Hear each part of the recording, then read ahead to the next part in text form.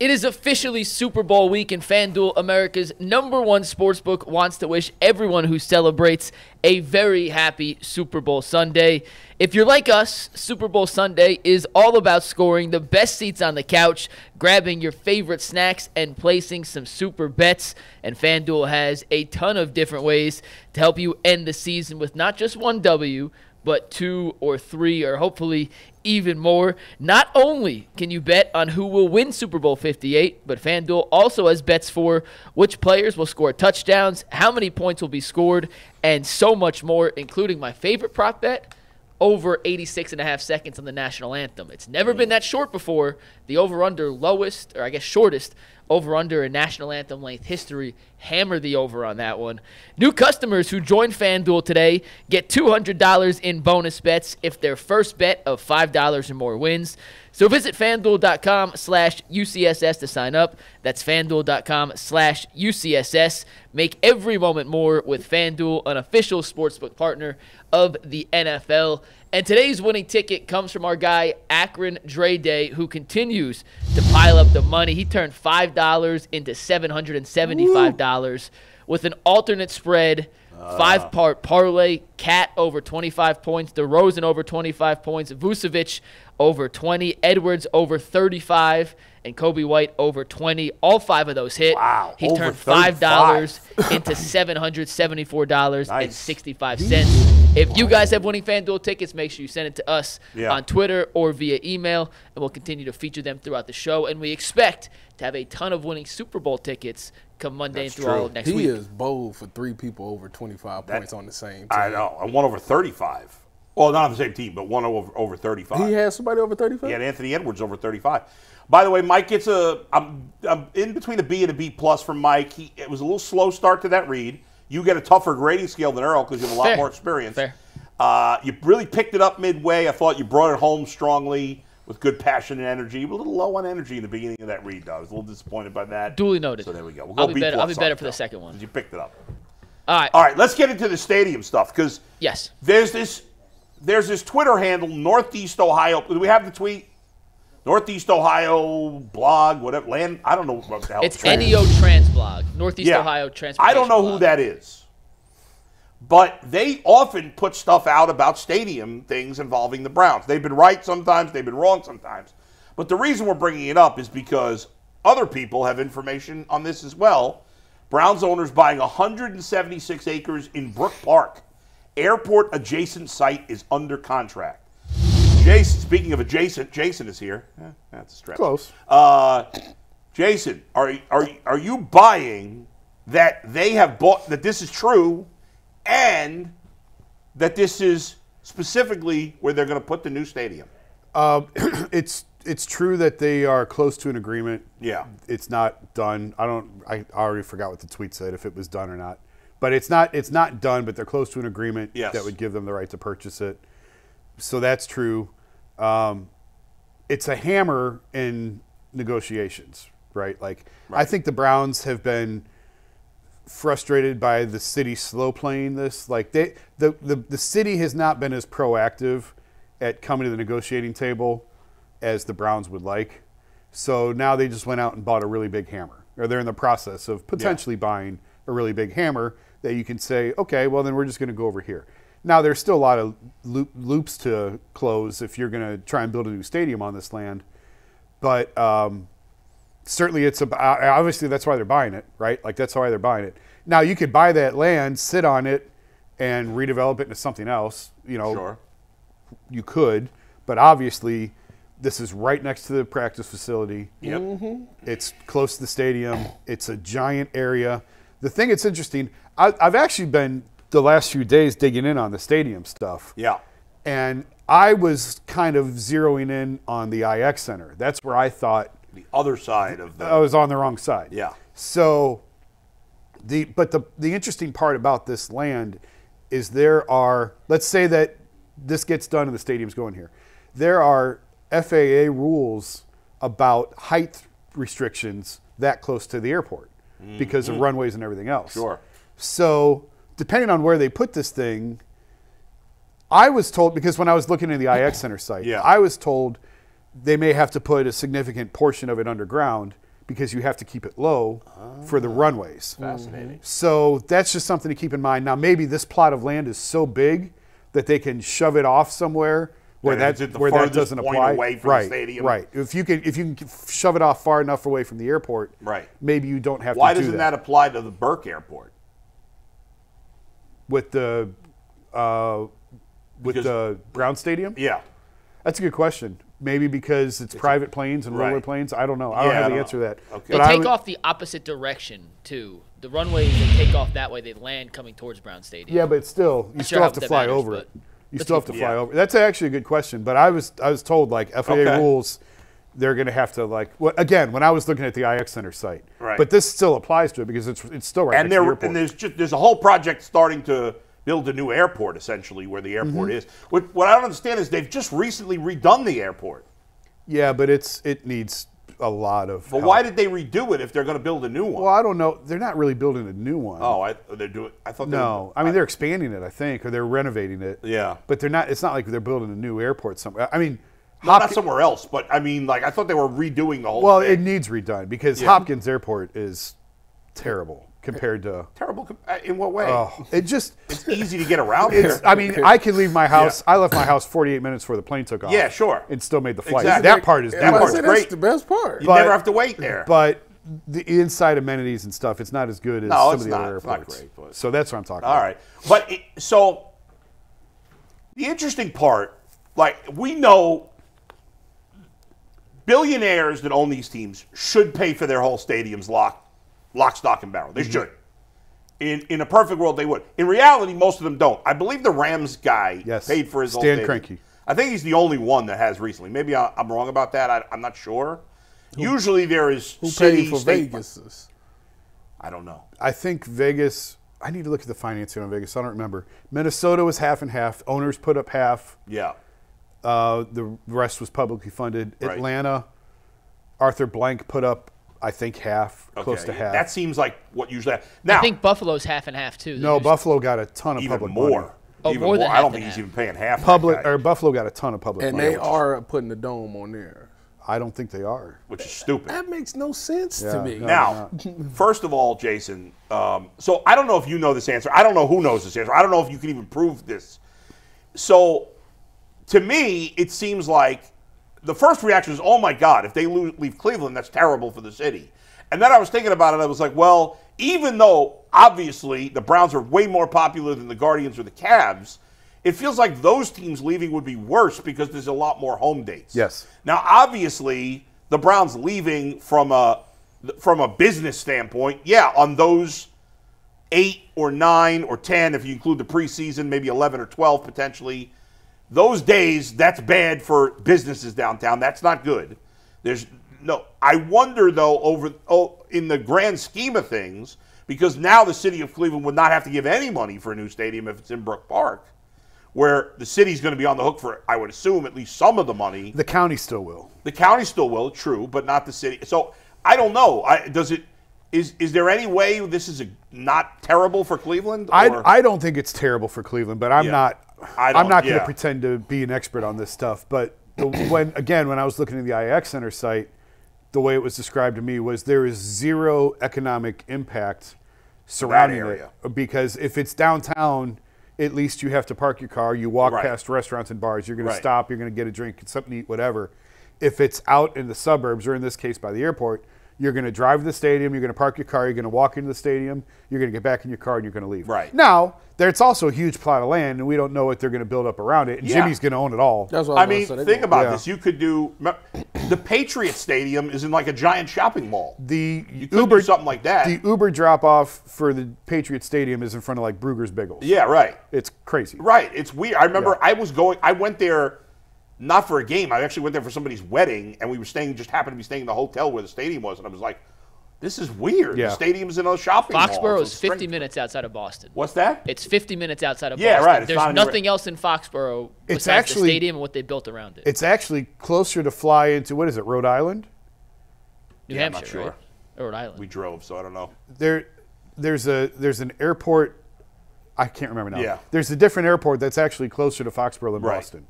Okay. I thought it was Rhode Island, but maybe I'm wrong on that. But either way, I mean, listen, I don't know. in some way, it does feel kind of sad if the team did move out of Cleveland. But if it were up to Jimmy Haslam, what do you think he would do if he had his druthers? Use public funding and stay in Cleveland. You think he'd rather stay in Cleveland in a perfect world? I think he wants to do this. He wants to buy a big plot of land. Yeah. Build a stadium. He's going to have to put in a significant portion. He'll get public funding for the rest, which is not an easy sell because these things are really expensive. Yeah. And then he can build up the area around it. Shopping, hotels, restaurants, condos, a Crocker Park living type of thing. Yeah. And print money. I've been saying it for years, except I said 480 and 77. Yeah. I thought they should go out to 480 and 77 and do it. Build out there in print money. Well, he's going to do it now. If this goes through, he's going to do it now right there. And I will say, I can't figure out like where this is in relation to the IX Center, but I still think that there's something. I'm looking at it too, trying like where. Director Steve says the IX Center is a little past where you can see on the left. So is it walking distance to this stuff? Steve says no. No. Could you put a footbridge there? And the only reason I'm saying this, or like a tunnel, it's the airport to me. I don't know, where is the airport? But like right behind it, right? The airport's right across from the red area, so you're like going through an airport. There's no way you could walk from there if it's over to the left. Okay, because the reason that Indianapolis is so good with the conventions and everything is because Lucas Oil Stadium is attached to their convention center. So that's why they can do so many different events. That's why I was just wondering if there's any way at all to connect this to the IX Center like they do in Indianapolis. Probably. And I mean, Cleveland has a convention center downtown that has taken a lot of the events. I mean, the IX Center was closed for a couple of years. Yeah. But I just wonder if there's a way to refurbish the IX Center and to connect all this, tie all this together, because they are so close together. Indianapolis, they're connected. Like, you walk right from the convention center into Lucas Oil Stadium. It is beautiful. There's not I did the Big Ten championship this year. I stayed at the hotel, walked right across the street. There's not a lot over here. Like, they would need to build some restaurants and he'll own it all. And some hotels there. Because, you got that hotel at the airport, but there's not. Well, I think they closed that. Oh, is that closed? Sheridan? Yeah. I believe that's And, like, closed. the restaurants. It's being torn down. Yeah. Generally, right by where the practice facility is, there's, like, no good restaurants there. It's not. Not at all. It's kind of crappy over there. But they'll have the market on that whole area. It's interesting. I hope it doesn't hurt Cleveland. I wonder what they do with the old stadium. If this does go through, what happens to couldn't that land be turned into condos or restaurants? Well, I would imagine that's probably what they would do. You could do that. Knock it down and make it homes. And the other part on all this is, and I don't think that these projects are connected. They're not. One is not reliant on the other. But the city of Cleveland has this push to bring women's soccer into the city. And in order to do that, they need a place to play. And they're not putting a women's soccer team that's going to draw 2,000 or 3,000 people probably at the start into a 70,000 seat stadium. No.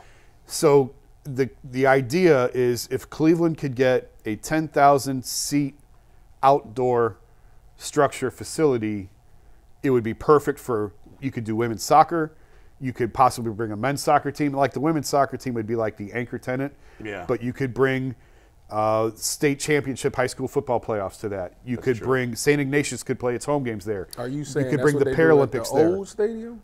No, I'm saying with the new, if they can build this new 10,000 seat you're saying facility. If they stay downtown Well, instead. no. I'm saying, in addition to? yeah, I'm saying these are like parallel tracks. You got the Brown Stadium track, and you've got this other facility track. Yeah. If you're going to bring a women's soccer team here, you got to have them play somewhere. Sure. And they're not going to put them in a 70,000 seat arena. Right. So there's just this. So you're saying that if the Browns do take the airport thing, the old stadium would get knocked down and rebuilt to 10,000? It could be. Oh, okay, I see. It could be. Yeah. It's a possibility. Like, right there is a. I mean, they got to do something with it. Yeah, They're going to let it just sit But there. somewhere they have to put this 10,000 seat, if they're going to bring women's soccer here. And I was told you could build this thing for $60 million to $100 million, somewhere in there. It's not the $2 billion price tag that comes with the new football stadium. And you could, and David Gilbert does such a phenomenal job here in town with events and everything else. He could fill that thing all summer long. Concerts, comedians, St. Ignatius home football games. Would they put a dome on it when they rebuild it? Now we're talking about. Hey, okay. Can I cut you off for 1 sec? Yeah. We have a statement on this from the Browns. So I want to read this. This is from Peter John Baptiste, Jason's best friend. We've been clear on how complex future stadium planning can be. One certainty is our commitment to greatly improving our fan experience while also creating a transformative and lasting impact to benefit all of Northeast Ohio. We understand the magnitude of the opportunity with the stadium project, intent on driving more large-scale events to our region, and we are methodically looking at every possibility.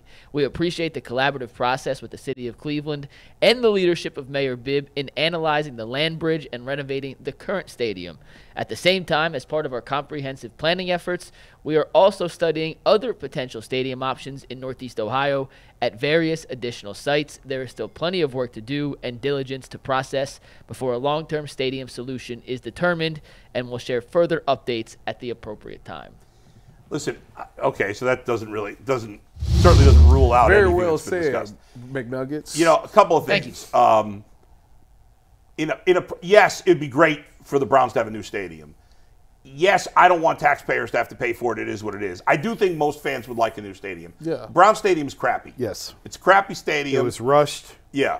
It's I mean, this isn't important to most fans. Yeah. But it's very important to corporate suite holders and ticket. Yeah. You can't see the sight lines are terrible. Yeah. From some of the most expensive suites, you can't even see the scoreboard. You can't see punts.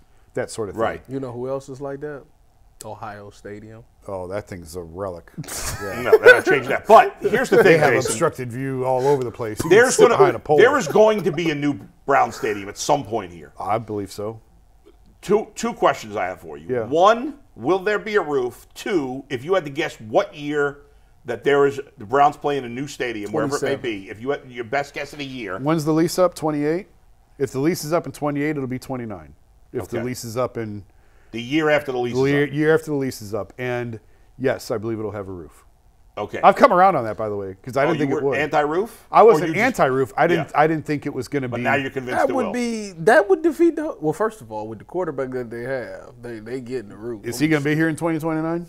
Yeah, I think so. You think so? I do. Well, I'm not. I'm genuinely asking. I mean, Even if he don't, the person that they replace him would be like, "Thank you." yeah, right.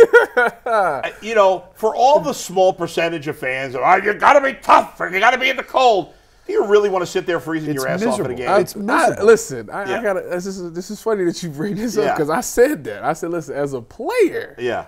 I hated it. Yeah. Right. I hated it. Of course. Like I don't know why people. There probably act are like, some players that like it, but most No, everybody hates it. Okay. I don't know. You got to go out there All and right. put this persona on like it's fine and you don't care. But yeah, you hate playing in that because it affects the way that you play. It affects your mind. It's a lot. And everybody's, be tough-minded. No, Yeah. you want a good show. People come pay their money to come watch you have a great game. Yeah. I don't want to see you slipping and sliding all over the No. place. No, that's not the. So put the roof on it. Yeah. It helps with TV sales. It helps with fans, older, younger fans. Everybody continue to come throughout the season because they know that they don't have to freeze. That's right. It works for everybody. And you could have Make sure you use natural grass.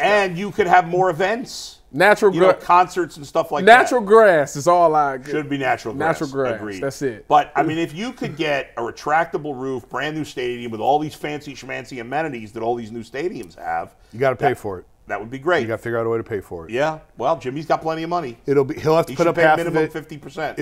It would be at least $2 billion. Shit.